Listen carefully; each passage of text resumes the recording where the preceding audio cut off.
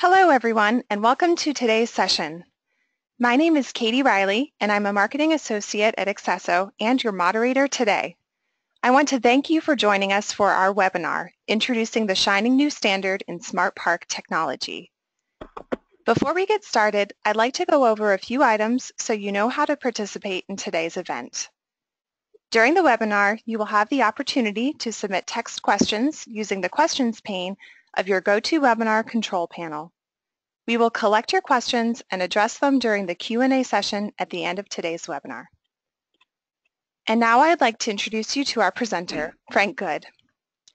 Frank is a Director of Sales at accesso and joins us today from Ottawa. Frank, take it away.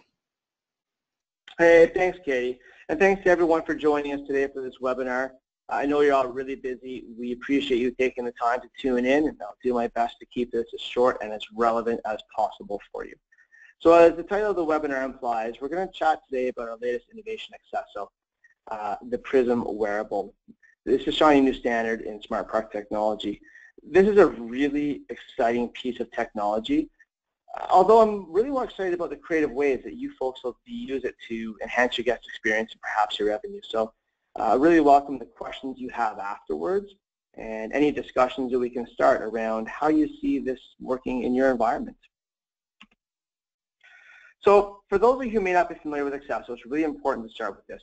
It's true that we really believe that technology has the power to redefine the guest experience. You know, whenever we look at our products, we're always considering the best ways to use technology, so it makes a real difference. We want it to impact how a guest thinks and how they feel about their experience with their venues. You know, we know this is really essential to the success of what you do.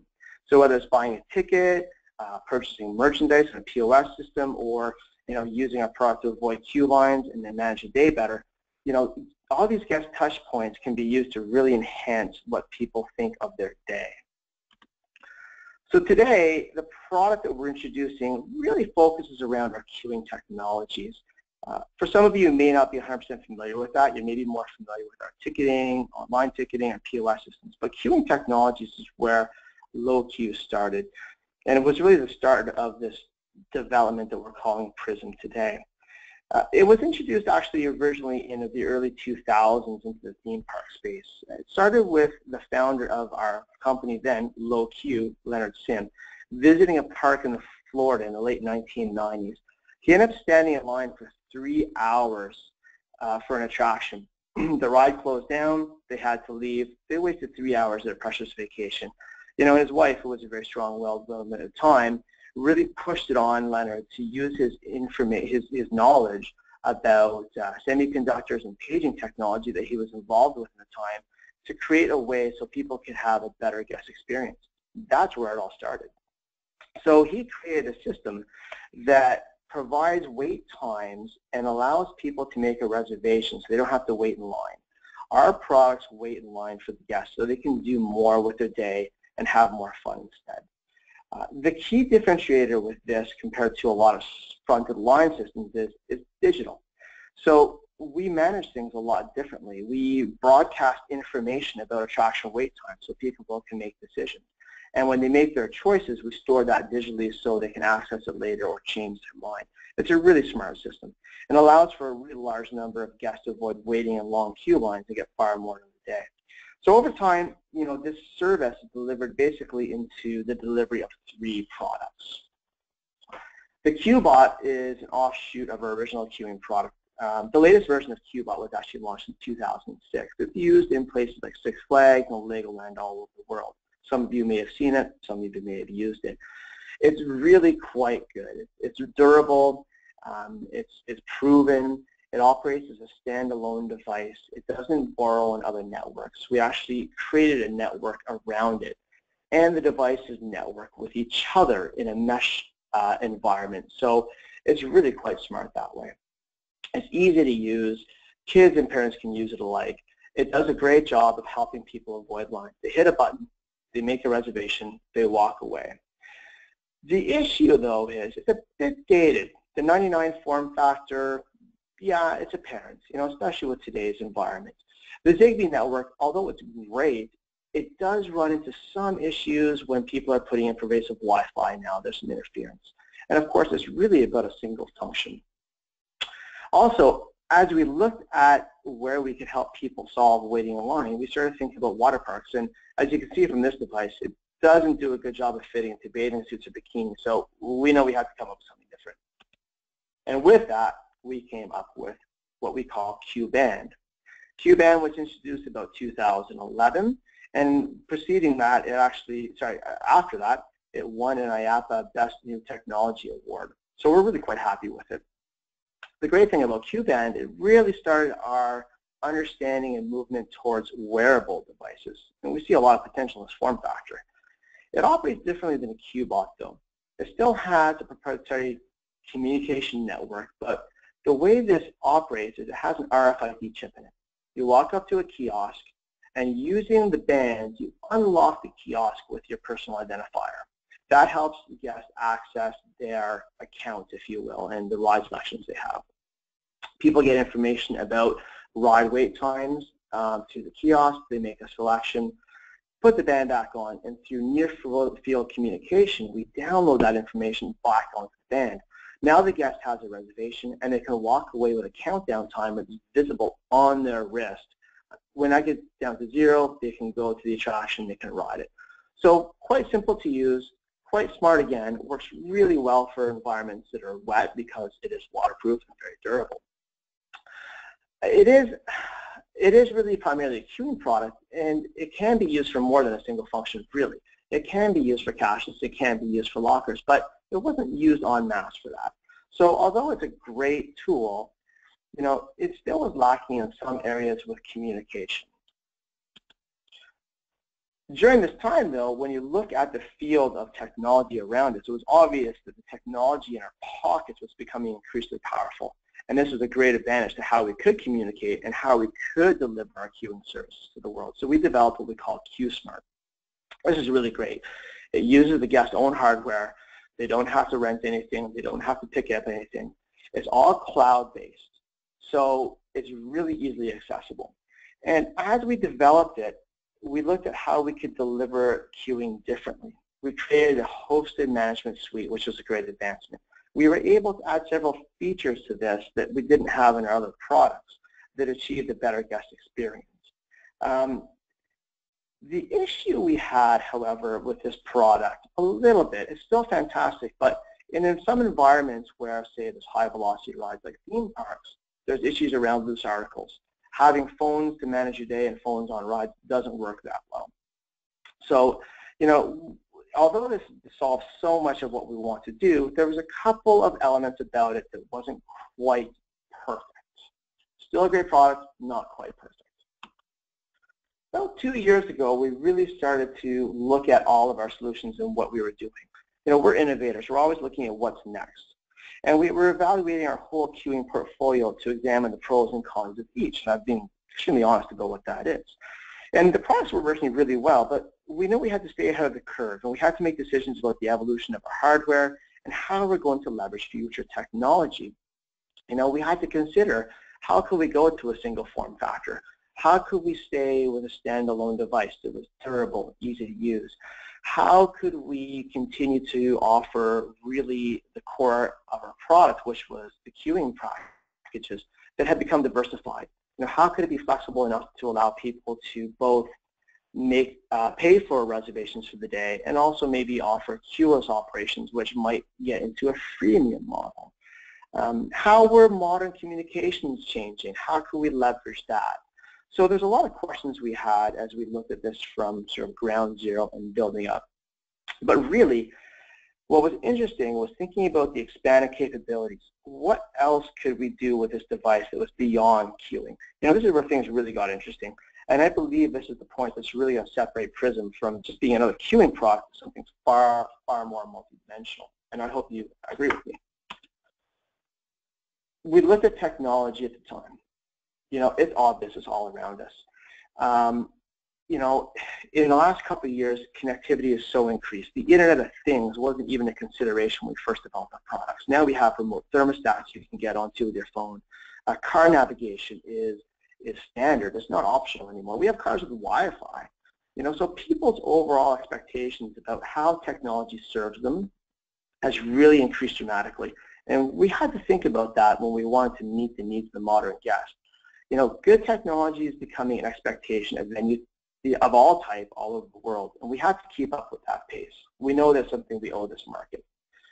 We also had to consider that we had these core essential aspects of our product. Queuing, of course, is being one of them. You know, we know that people value the time more than anything else. That's a great value proposition. So this new product has to really deliver on helping guests avoid long wait times.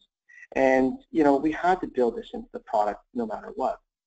But looking at other areas, we also knew that people were looking for an ease of use and an ease of their guest journey all the way through their interaction with the venue. So things like cashless payments. I mean, hassle-free payments is an obvious benefit. You know, increasingly, people are using NFC payments all over the world, and this is going to continue to evolve. I know for myself, calling you from Canada right now in Ottawa, we pervasively have NFC chips built into our credit cards and our PIN cards. So when I pay, I simply tap and I go. It's so simple. When I visit the States, it's always a step back for me to think about having to put my card into a device and enter my PIN. And it's not much of a hassle, but it really proves to me how much, you know, we've evolved in these areas. And we wanted to offer that as part of the product as well. Access is a huge thing as well. It's so important for people to get through things easily and quickly now. And everything that you have in your own venues, it could be hotel rooms, lockers, or just quick access to turnstiles, ski lifts, entry into VIP areas. You know, people are changing their concepts about how they get through things and are allowed access. Just think about new cars. You know, keys are becoming antiquated. People are going in with a fob now, pushing a button and going. So we know that was an expectation moving forward as well. Photography. Photography is a huge part of our lives, you know, more so than we even think of. When you look at things like GoPro and camera phones, you know, it was clear to us as we developed a new platform, we should provide a really easy way to help guests manage their digital memories, you know, either to access them or store them and get through that part of it. And just connectivity in general. You know, nobody wants to miss out on fun. Nobody wants to miss out on offers now. Everyone's connected. You know, there's this need for people to have information. So it was really important for us to make sure that whatever device we had would have excellent connectivity options and that people could have access to information to make their days a lot better. So that was a lot to put into one design exercise, quite honestly. It was quite a challenge. You know, how are we going to do this? How are we going to accomplish all of this? Our design team, you know, worked really hard to think about what we had to achieve at a core level and what we could build in to make this, you know, new product that we wanted to come up with so multidimensional and so multifaceted. We're really happy with what we came up with, and that's where we've introduced what we are calling Prism, you know, this shining new standard in smart park technology. At the highest level, I want you to think that this is a device that streamlines the guest experience and makes visits easier, more impactful, and higher value. You know, we envision guests using Prism for the duration of their experience in your venues to get information, manage their time in a totally new way. But what's most interesting to me is how you think of it. You know, how do you see a device like this serving you to offer a better guest experience and hopefully to create better revenue streams? You know, we definitely achieved our goals, but the most interesting part of this is talking to you and having conversations with all of you people to know what goals you have and how this product can go into it, okay? But looking back on what we set out to achieve, we definitely did that. When it came to virtual queuing, we've built in a great communication device, different than some of our other devices. It really fulfills our vision of taking what we knew were great products like our QBot and changing the form factor. You know, this is on your wrist now instead of your pocket. It does so much more than that, though. You know, we've built in the NFC chip, so cashless payments are fast. They're really easy. There's no need for people to pull out their wallets, and we just know that this is going to lead to an increase in per caps and how people spend money at your site. It's too easy now for them just to tap and go. You create a great offer, you create a great product and great value, it's going to be simple for them to just say, yes, I want to buy that. We take away that barrier for entry for pulling out wallets and cards and thinking about it. In terms of photos, I mean, this is fantastic.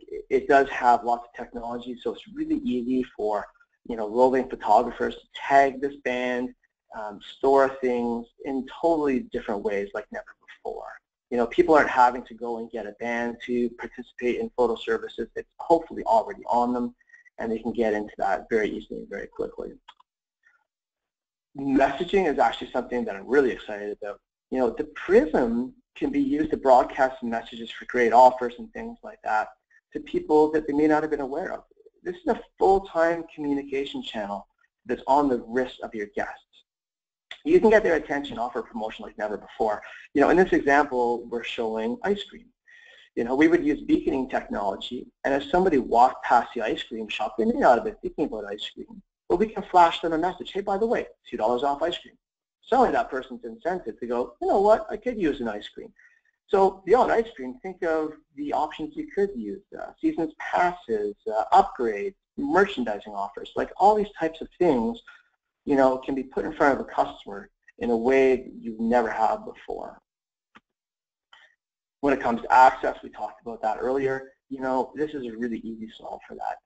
Prism can be used to interface with several different types of access controls of the property, from rooms, VIP areas, lockers, turnstile. It's going to make that guest journey through venues that much easier. There's less thinking, and there's just more interaction. So you can tell I get a little excited about this and talking about this. What really is interesting, though, is all of these touch points, all of these ways that people can now interact with your venue and strengthen their connection with it, leads to the fact that we're generating huge amounts of new data. Like, we're gathering information on how people are using your facility that you never had before.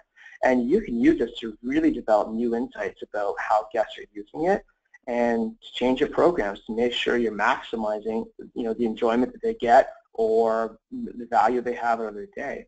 So, I really challenge you to think about what advancements you can make in both your marketing and operations if you can get a real view of how people are interacting on your property. I think it's pretty fantastic stuff. So, if we step back and look at the features here, I'm obviously very excited about the opportunity. There's a lot of technology packed into this little device. It offers a really unique opportunity to explore multiple paths of use. I think you're getting the sense that we started this journey talking about queuing and thinking about how people could make a reservation, but now we have this product that has all these fantastic features on it that you'll be able to use in a lot of different ways. I think the most exciting thing about it is the fact that we've got this touch screen on there. It's a visible aspect. It's something that is like everything else in our lives. People are used to touch screens now. They're used to touching technology. There's no buttons involved in this. So this is going to really help people get at ease with how we communicate with them. And the fact that they have that information on their wrist. If you look at Apple Watch or TomToms, it's increasingly how people are going. And that technology is really changing how things are in the world, and we're taking advantage of it as well. Some of the other features, of course, it is a standalone device. It doesn't need to be paired with a phone. People can leave those in lockers if they want to escape their day-to-day reality of having to look at all that type of stuff. Secure contactless payments. This is a very secure chip in here, so we can easily help people make these transactions and not worry about security issues. We've used a lot of really interesting power management of this device. It doesn't use a lot of energy, so it really extends the battery life.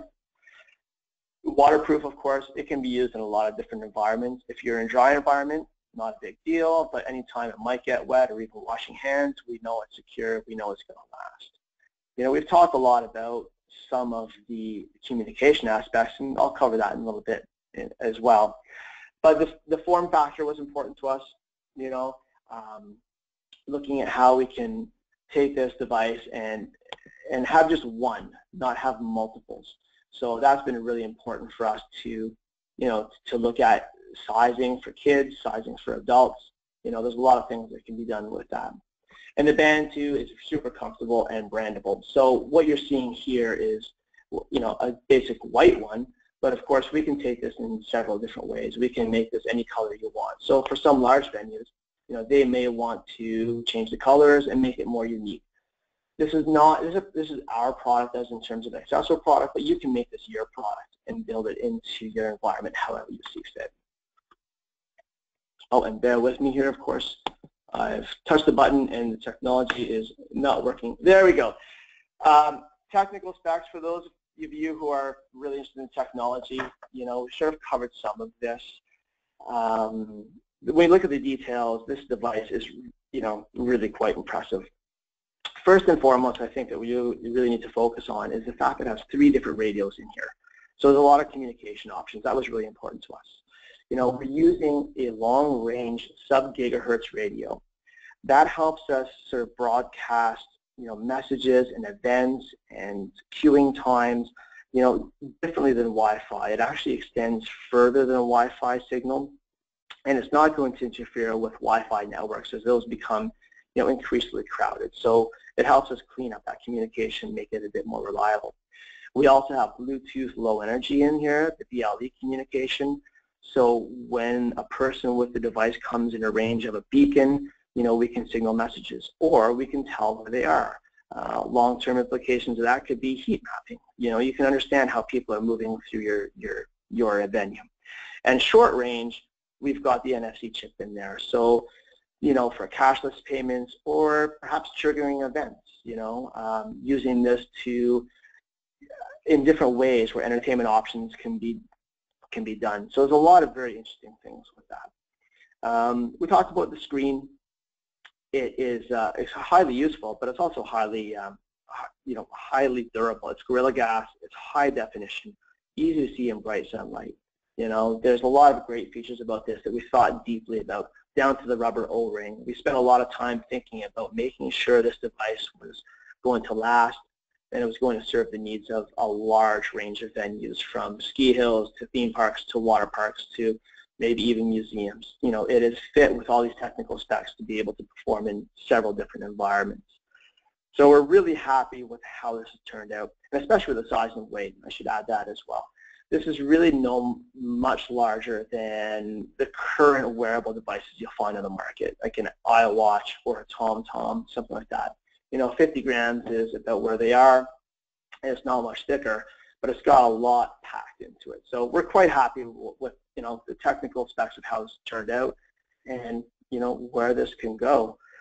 So with that, in summary, I really challenge all of you on this call and listening to this to think about how this can be used to connect with your guests, how it can be used to gain more information in one consolidated way. We're really interested to hear from you, about how you see this technology benefiting you and ways that it would really help you propel your business forward. So, with that, I'd like to open the floor up to taking any questions. If you don't have questions now or time, feel free to contact us through our website, and we can start a personal conversation and just understand how you think this might work for you. We'd love to explore it and talk about all the things that we believe it will provide to you, and maybe some things we haven't thought of. So thank you for your time and for your patience. And with that, I'll turn it over to Katie to help me out with answering any questions. All right, thank you, Frank. We do have a couple of questions that have been submitted by the group, so I will start with this, which I believe you touched on previously, but can the band be customized? Yes, yeah.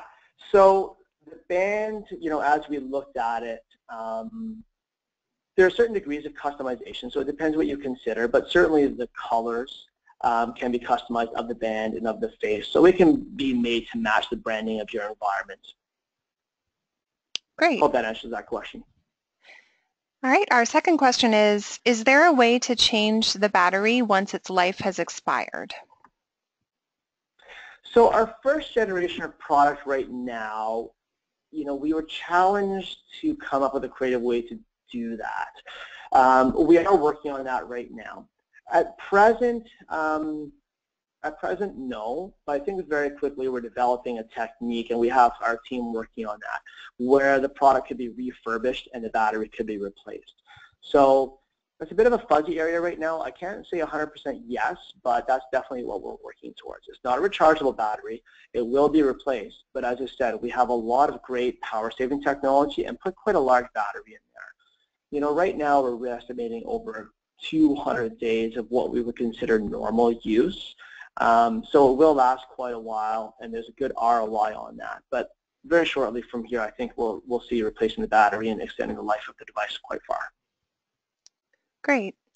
The next question is, how much does it cost? Always a good question, right? Always a good question. The price of the unit will depend on the volume we produce. Right now, we're targeting a price for the unit of about $60. So it's not certainly not a disposable device. We've built this with the thinking that it's a reuse model, where people are going to a venue, using it for the day, 1 day, 2 days, 3 days, maybe a week that they're there, returning the device, and then somebody else uses it. So there's a lot of ROI when you look at it from that perspective. So around $60 is our price point right now. Customization options, of course, would drive that up if we have to make custom bands and colors, but if you want to think about it in those terms, that's a good ballpark to go with. Great. All right, our next question is, how do the cashless payments work? The device doesn't actually store any credit card information. It's really just used as an identifier. So it would come down to your POS system about how to manage that. With accesso, we have our own product, accesso Seriousware, that has stored value. And really with that, it would just look at the identifier on the chip and say, okay, this is chip number so-and-so and so-and-so. I know this is related to this account, and I have a stored value of this much that I'll decrement, or is linked to a credit card, and I will bill this credit card for this much. So happy to explore that further, but that sort of depends on your payment providers as well. Great. All right, we have a couple more that have come through, so I'll start with this one. Can you make multiple reservations at the same time so you can organize your whole day? That's a great question. Currently with our queuing platform, we tend to find that limiting people to one reservation at a time is beneficial, because otherwise people start making reservations for attractions that, in all honesty, they may not get to. People get excited. It's like a buffet when you go, I know I was over to eat, you put too much on your plate. So we tend to limit it to one, but the functionality is built so that people can have 2 reservations at a time, or we create a bundle for them.